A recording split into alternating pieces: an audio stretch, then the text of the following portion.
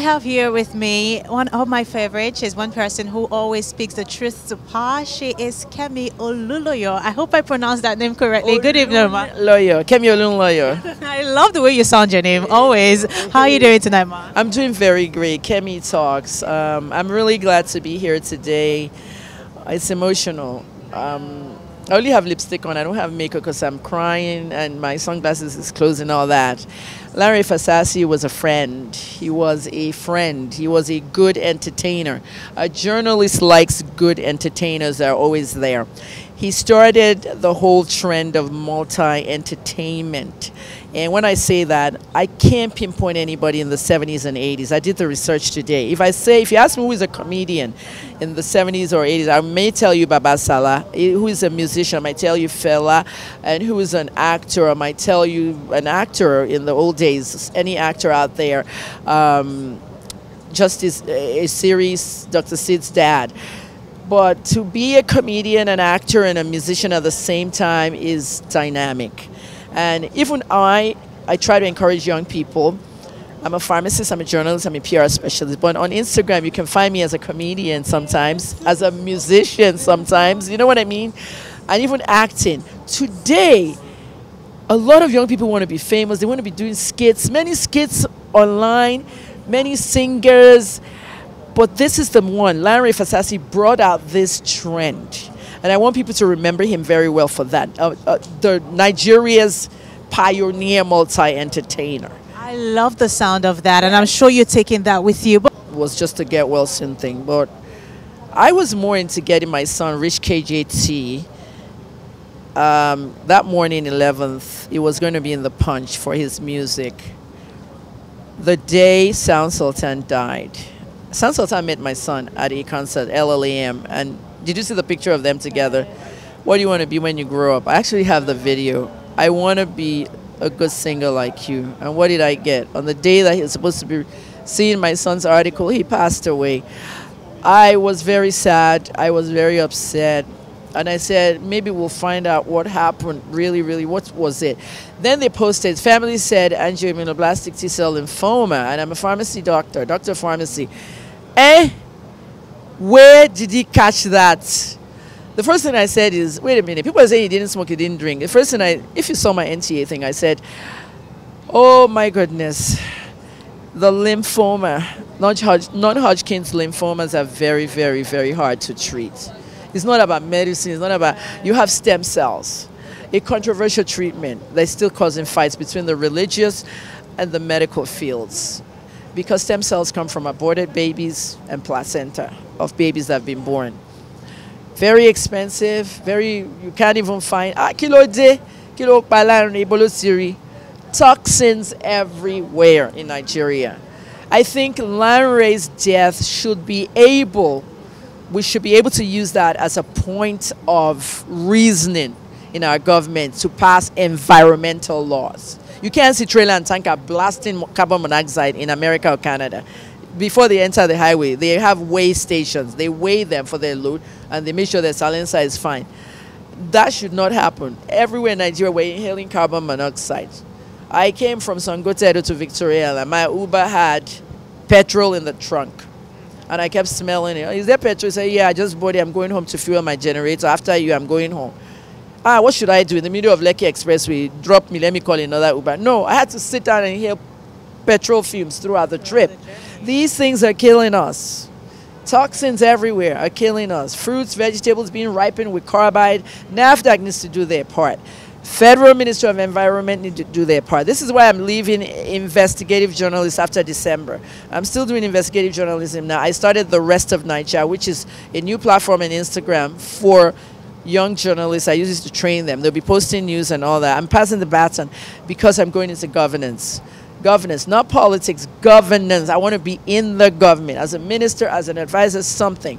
Because many things need to be done. Environmental laws need to be passed. For Larry, final words I want to tell you is, we're not going to forget you, Larry. You're free now, and you're no more in pain. But we will keep your legacy and your children. We will take care of your children. I'm planning a fundraiser. I want to do it on my platform specifically for the wife, Farida. We're going to get an account number from a local bank here that belongs to her. And then we'll ask people to donate into that. Then we're going to open a GoFundMe from the other end. That GoFundMe will be linked to her so that we can push money in there in both areas. I want them to have as much, I want the children to have as much cash as possible for their future. He had three kids. They were young. None of them was 15 that I knew of. They're all below 12 or something, and they're going to go to university. They're going to go to college. They're going to need money. So we have to have a fund for them. You know, something of a memorial fund. I want to start that, and I'm going to start working on that very fast, like on Monday. I'm going to do a lot of Sound Sultan PR on my... You know, when I say Sound Sultan PR, it's not like someone's paying me or anything. I'm doing it for my own. I want my platform to get the information out. I want people to help the family because the children were very young. The faces of the dead needs to remain in the news. They should never be forgotten. Thank you. I love this. This is like the best news I've got. Someone who is ready to put out all she can to get money for the family. I really love it. I really love it. Thank you so much for talking to us. Welcome. Thanks very much. Thanks to everybody. Rest in peace, Sound Sultan. Thank you.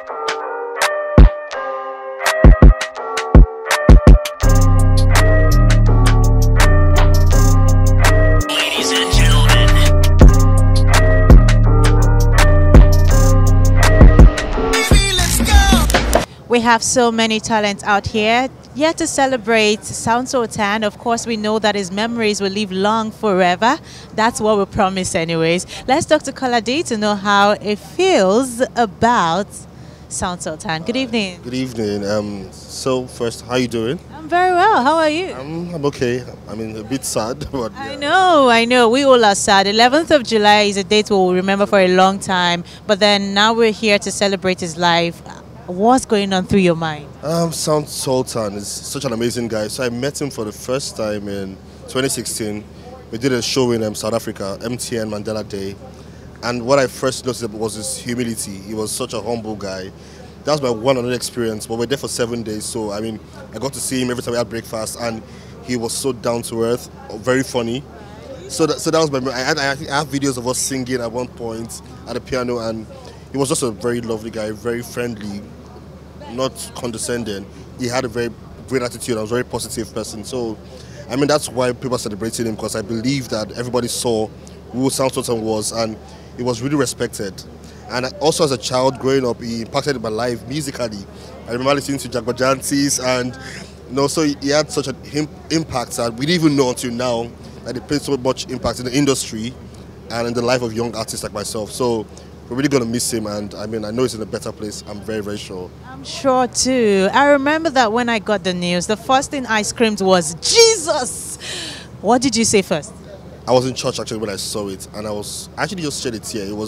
I didn't expect it. I was in church. I don't use my phones in church. I just checked my phone and I saw RIP Sound Sultan, and a tear just came out. And man, I was just throughout that day. I was a mess. I was a mess throughout that day.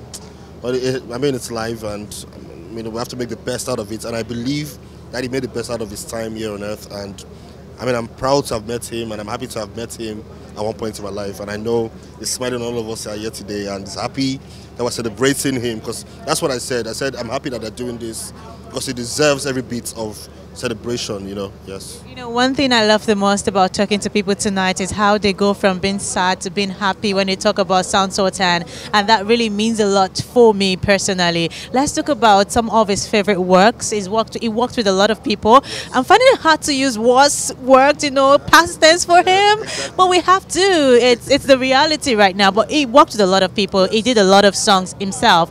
What's his favorite song? Your favorite song of his? Anywhere you go, make you no forget your area. Oh. That's my favorite song of Sound Sultan. Jagbajantis, because that song made me know Badmus. So that's one of my favorite childhood songs. Then the one he did with Johnny Drill, I also love that song. So those are my top 3. Motherland, the remix. Yeah, the remix. Sound Sultan was amazingly talented. Amazingly. I mean, even played the guitars as well. He was just a great guy, and his style, I actually love his style, by the way. I thought he was just very reserved with his heart and everything, like in that picture there. Yeah, so yes. All right, people, we're still talking to a lot more who've come out to talk and celebrate Sound Sultan tonight. Just stay right here. It's Eniola, Badmus TV. I will be back in a little bit. Wonderful people, my name is Eniola Badmus, and of course I'm using this medium to remind you guys to please subscribe to Eniola Badmus TV on YouTube, so you can get to what different trending news, you can get to what different entertainment updates, and of course all the news going all around the world. Guys, do not forget to turn on your notification so you can get to watch all of our content. Thank you so much, guys. We're still out here paying tribute to Sound Sultan, and yes, his colleagues in the industry are all out to show him their last respect. And trust me, if Sound Sultan could talk to us right now, I can only imagine what he would be saying. But I will hear from you. Good evening, how are you doing? Hi, good evening. I'm well, thank you. How are you? Very well. I'm sure that it must have been really tough dressing up to come here today. I mean, yes, it was. I still cannot believe that. I still cannot, because my friend and I were talking about him like a few weeks before this happened. So he was gonna. I think he had signed my friend Angelica. So we're always talking about it, and I was telling her how excited I am to finally hear that she had started working with him, because she was very fond of him. She always spoke about the really nice things he does, and I mean, even though I did not have a really personal relationship with him, but from afar I respected him, and I loved his music, I loved his work, and I was such a huge fan. And yeah, to come back here at Terra Culture again for this, I was here at Terra Culture when he did his Jungle Story, musical, and so to come back here again for this, it feels really sad, but I mean, I thank God for the life he lived, and to have all these people come out to celebrate him, I think it's a beautiful thing. It only shows that he lived an amazing life. Right, he sure lived an amazing life. Let's talk about his biggest influence on you music-wise. What would be your favorite song? Okay, so far, my favorite song of his, I love Jabba Jantis, and so my group and I, we did a short cover of it. I think it should be showing here tonight. Yeah, it's a really beautiful cover, 2 minutes, but I'm sure that he would look down and smile, because he would definitely love it. I hope so too. I will make sure we catch that so that we can bring it to you as we continue with this tribute night. But let's finally, I want you to breathe in, breathe out, and then give us a tribute to Sound Sultan from your heart.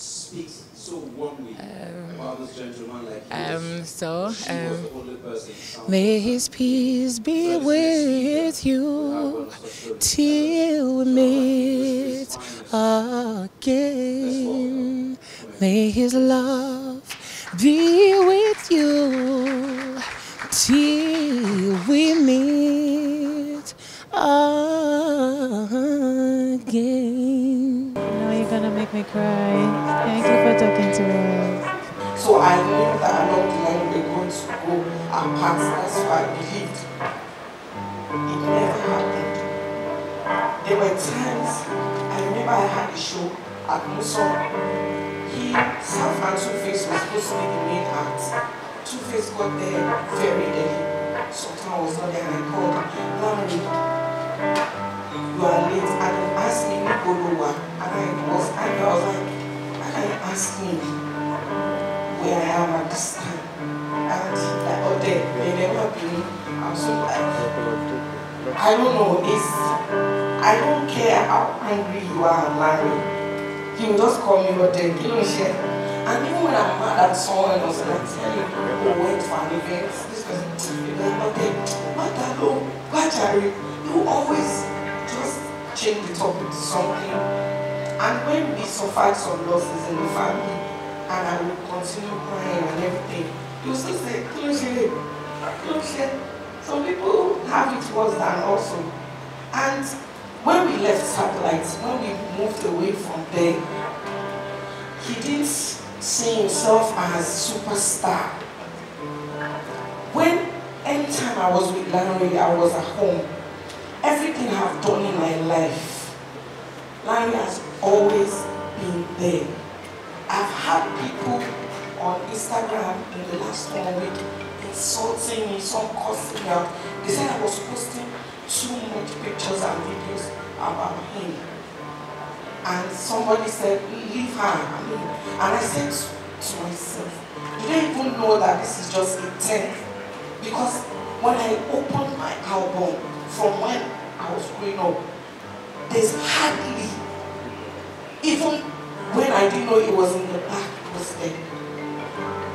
I believed I was a failure, Larry was standing with me. When I believed I was a failure, I'm sorry. he said to me, you see what my share? He stood by me and he called me and said, let me come to your house, let's talk about the way forward. And Larry made sure, if you watch, I watched most of his videos, I was in it. And the ones that I featured in he would just not let me be a failure. He would just let me get less of myself. And the last 3 years has been extremely traumatizing for me. And Larry calls me up for Jungle Story, and we are working weeks here doing shows, and he doesn't want me to cry, and he's telling me you have to go out there every night. And April this year, I never believed I can be a walking corpse until April this year. When I found out that my child was molested, I couldn't tell anyone. And I called Larry, and Larry was sick. I've never seen my brother cry in my life. Larry was crying. He told me, you will get him. And on days that Larry was so sick, he wouldn't talk. I would call him because I couldn't sleep. And he would tell me to keep talking and listen. And the doctors would come and say, oh, so again on video. And he said, and he sent me a message and said to me, I'm calm. And said to me, when I get back home, don't worry to be sorted. And I can't forget when I sent Larry a message that I think my life has ended because some powerful people have taken over. He responded and said to me, don't worry, let me do all the ones who get out of this. Please, please. And what shocks me is even while I was thinking, please, you have to note this. People will come here and tell you stuff about Larry, but take note. Everything they're saying, there's an underlying factor. The fact is, just as Larry was also with them, where did he get this strength? This guy is broken. How can you be sick and be taking care of people that are well and healthy? And you people have to look everybody that is there. Indeed, I had so many emotional moments here today, and believe me when I say it was really difficult to hold my emotions and tears in. I hope that you learned one thing or two from everything a lot of people have said, and that is the fact that we need to continually live a conscious life, because when you're gone, people would have a lot of things to say about you. What would that be? I will leave you with that thought till we meet in another event. This is the celebration of the life of Sound Sultan. Lanre Fasasi did live well, and we'll continue to celebrate him. See you very soon. This is Eniola Badmus TV, and my name is Elesho Moyosoriolua. Wonderful people, my name is Eniola Badmus, and of course I'm using this medium to remind you guys to please subscribe to Eniola Badmus TV on YouTube, so you can get to what different trending news, you can get to what different entertainment updates, and of course all the news going all around the world. Guys, do not forget to turn on your notification so you can get to watch all of our content. Thank you so much, guys. And